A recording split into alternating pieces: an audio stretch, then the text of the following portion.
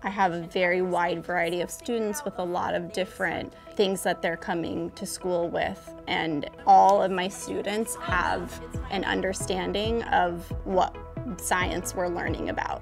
Whether they're able to produce a large piece of writing about it or tell me a little bit about it or show me something, it's nice that it's so accessible. How is this helping seeds move around a habitat? We need students to have that access to science so that, again, doors aren't closed on them as they progress through school, that someone has had some exposure by the time they get to high school.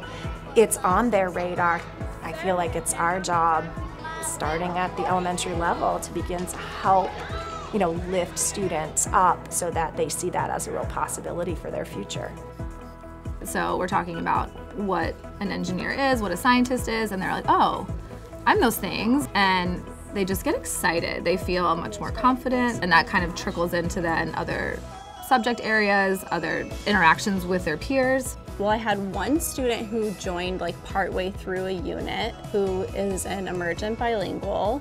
The ease at which he was able to jump into what we were doing, because we were doing so many hands-on things. There's so many great photographs of what we're reading about and so many different tools to get involved. It was such a seamless transition. I think the consistency is huge. Kids are hearing the same terms, having those common experiences.